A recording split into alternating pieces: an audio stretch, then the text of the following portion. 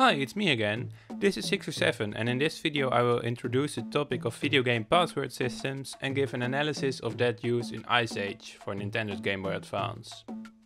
When 20th Century Fox released Blue Sky Studios' Ice Age in 2002, Ubisoft released a Game Boy Advance game to go along with it, developed by Artificial Mind and Movement. The game got poor review scores and does not seem to be liked by many. I, however, have a soft spot for the game. I completed the game when I got it as a kid, have done speedruns of it and even arranged piano covers. In fact, long before results of those things got onto YouTube, I tried beating the levels as quickly as possible on my GBA, and for music in school I once made some very primitive Ice Age arrangements for piano and drums. There is, however, one more thing besides regularly playing the game that I did to Ice Age as a kid. I tried to crack the password structure. If you haven't played many video games from the time, you might not know, but around the beginning of the 90s most video games had become too long to beat in one sitting. By putting a battery in the cartridge, the game could save the player's progress. However, battery saves were fairly expensive. In the Game Boy Advance time, different types of flash memory also became available, but these also were expensive back then. So most developers opted for a password system instead. Such a system regularly presents a password to the player that they can note down somewhere to use the next time they boot the game. This way they can continue playing without the game cartridge actually saving any progress. There are a lot of things to keep in mind when designing such a password system, and I wrote an article about this last year, for which you can find the link in the description. In this video I will provide an example of how a password system actually works in a video game. Let's have a look at Ice Age. This is the level select of the game. It has 10 levels in total. If this was all there was to it, it would have been very simple to handle the password system. 9 preset passwords would have been enough, one awarded after every level except for the final level. However, the game has an extra challenge to offer. The levels feature acorns as health and these double as a score. If a level is beaten with 40 acorns or more, the player gets a golden acorn on the level select for that level. If a golden acorn is obtained for all 10 levels, the player is rewarded with a bonus level. The golden acorns greatly complicate matters. While the levels must be beaten in order, the golden acorns do not have to be collected in any set order. Taking into account that you can only have golden acorns on the level you've beaten, there is now still a need for over 1500 different passwords. It would take way too much time to set these by hand, and moreover it would take up too much space on the cartridge. So the developers had to somehow automatically generate passwords in a way so that they could also be decoded. For example, if you have beaten levels 1 through 4 and have a golden acorn just on level 2, this should give you a unique password that when you enter it next time you will have unlocked everything up to level 5 and have a golden acorn on level 2. The programmer who designed this game's password system went for a pretty simple solution. Let's see if you spot the regularity in the passwords that you get on a regular first playthrough.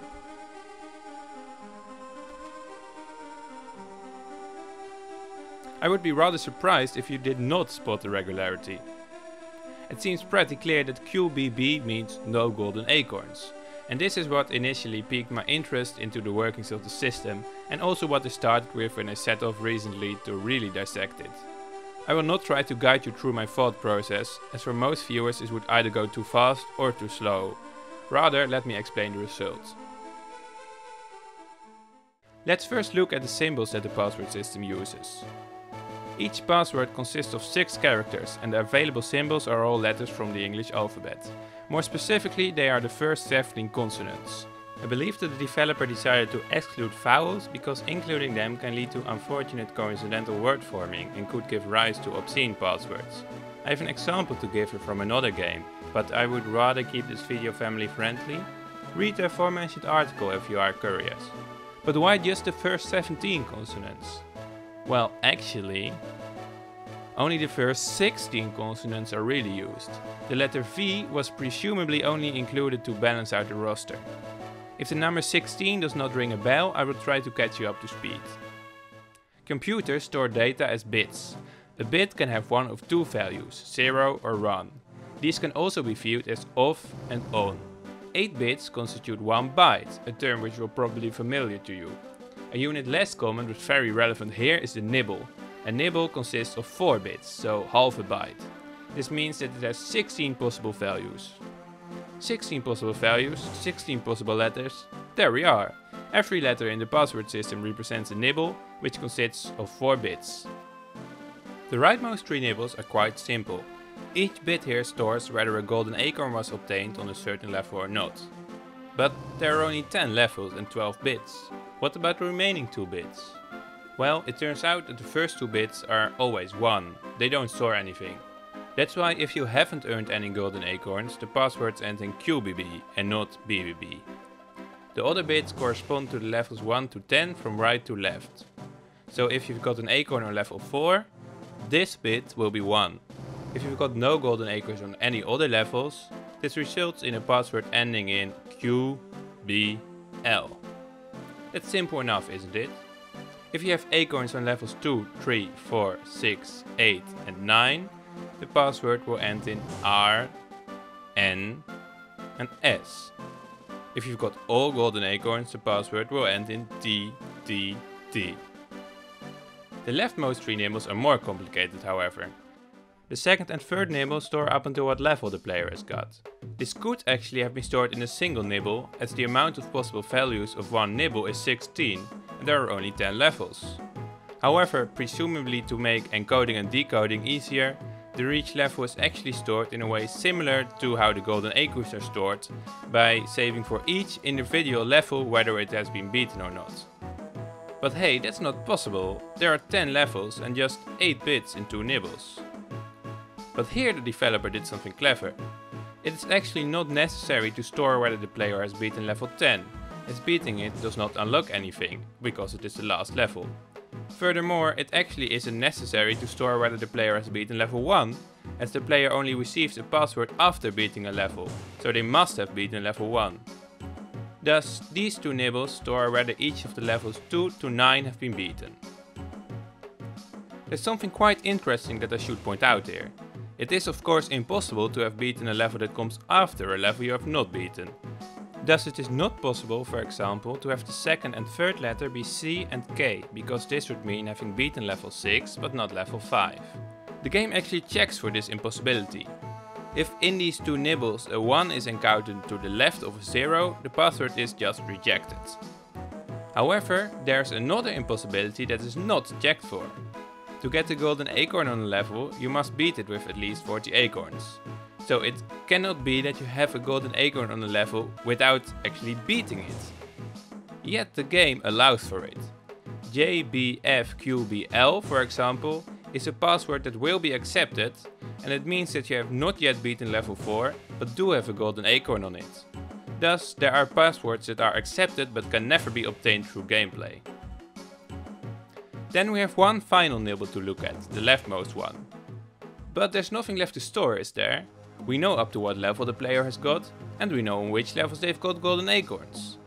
Well, let's suppose that this nibble wouldn't exist. Then imagine a player has unlocked all levels and got a golden acorn just in level 1. That would make the password TTQBC. But as it happens, before pressing A to enter the last character when entering a password on the next playthrough, the player accidentally presses down instead of right on the D-pad and picks a symbol J instead of C. Just a little mistake. The password is accepted and all of a sudden levels 2 and 3 have golden acorns instead of level 1. This is of course undesirable.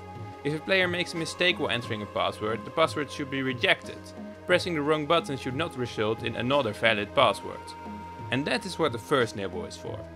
This is what is called a checksum. A checksum is a simple algorithm, usually involving summation, used to check the integrity of a piece of data. The checksum in Ice Age works as follows. First, all nibbles are summed up, discarding overflow. That is to say, if you add 0001 to 1111, you get 0000. Then subtract 1 from the result. This is the checksum. Of course, this calculation is done in binary, and if you are only used to doing arithmetic in decimal, this might cost some time to wrap your head around. I will admit that I use a calculator to save time. Now, if a player accidentally picks the symbol J instead of C, the password will not be accepted. One of the nibbles is 5 symbols up from what it should be, so the checksum also should be 5 symbols up. Because the checksum doesn't match, the password is rejected. Now, this type of checksum, like many other simple checksum algorithms, does have one disadvantage. It disregards the position of nibbles.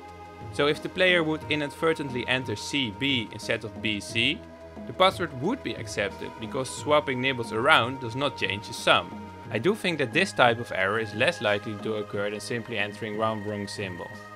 Using a checksum does have another advantage besides catching many input mistakes. It greatly reduces the chance that the player will find a working password by randomly entering symbols. Of course, it is fun when you're randomly hitting buttons and accidentally enter a working password, but it's clearly not intended. The extra nibble reduces the chance of stumbling upon one by a factor of 16, or actually 17 if you include the unused symbol V. I would like to know, how likely is it that the randomly entered password will be a working one? Well, there are 70 symbols and 6 characters, so the total amount of potential passwords that can be entered is 17 to the power of 6, which is a bit over 24 million. How many of these actually work? Well, for the last 3 nibbles, the first 2 bits are always on and the others can freely be either on or off, so this yields 2 to the power of 10 combinations. The first 3 nibbles are much more restricted, however. The game checks whether you didn't beat any levels out of order. As such, there are only 9 possible valid combinations for the bits that store what levels have been beaten. Finally, the checksum nibble depends completely on the other nibbles, so it cannot freely vary. Thus there are 2 to the power of 10 times 9 accepted passwords, which is only a little over 9000. This makes the chance of accidentally inputting a working password extremely low. If you randomly enter a password 2000 times, you have a chance of slightly more than 50% that there's a working one in there. The amount of passwords that can be encountered during gameplay is a little bit lower yet, at 1534. So if you do happen upon a working password, it is likely that it is a nonsensical one. Maybe you should just stick to playing the game normally. Although investigating matters such as these is at times even more fun than playing the games as they were meant to be played, in my opinion. But I think that's enough arithmetic for now. I hope that you understand how the Ice Age password system works now, and even more so that you found it interesting.